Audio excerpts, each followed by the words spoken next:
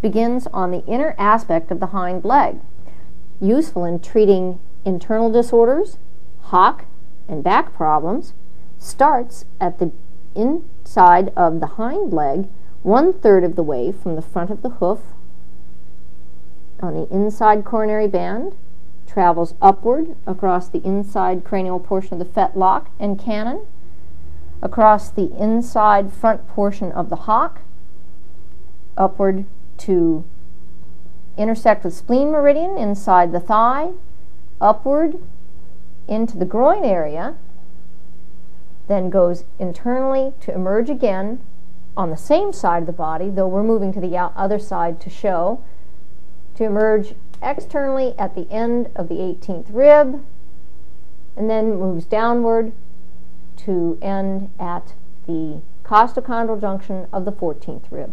Liver meridian begins at the ting point, liver 1, a very important point for treating laminitis, colic, uterine prolapse. Traveling upward, we come to liver 2, which is the sedation point. It's used for laminitis, eye disorders, uterine problems, a very important point in colic, also arthritis of the fetlock joint. Traveling upward, we come to liver 3, a very important point for clearing the meridian, a calming point.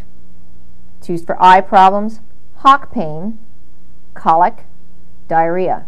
We come to liver 5,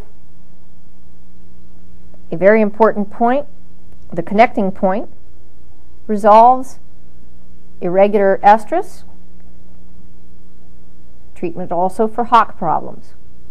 Traveling upward, we get to liver 8, up here on the medial side of the epicondyle of the femur, a very important point for treating medial stifle problems,